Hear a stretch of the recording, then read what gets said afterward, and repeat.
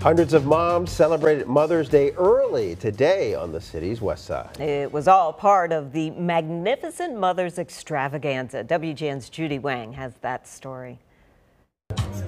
Bags, boxes, carts to be filled. I want everything. Everything they give me, I want. You brought your own box. Yes, I did. The line of moms stretched down in Austin Block. You get to meet a lot of people, and they give you a lot of stuff, not just like gifts for Mother's Day, but food, Pampers, stuff that some of us can't get. I don't get links, so that's a great blessing for all the stuff we got today. Let it be a peaceful and prosperous Mother's Day event.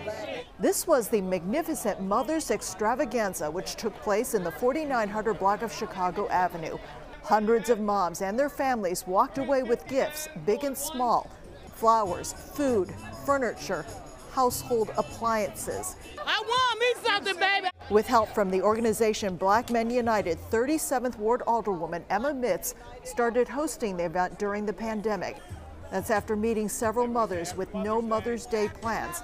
They spent the day alone. And it was just a vision that you have to want to encourage them, because mothers are primarily the backbone of a family. And I just felt like I wanted to show some love and that we're all here together. You're not alone. A gift giveaway and an information giveaway. Booths lined the street, each one set up by a community organization with services to offer.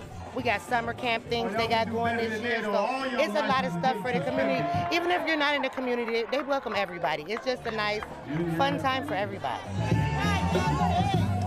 In Austin, Judy Wang, WGN News.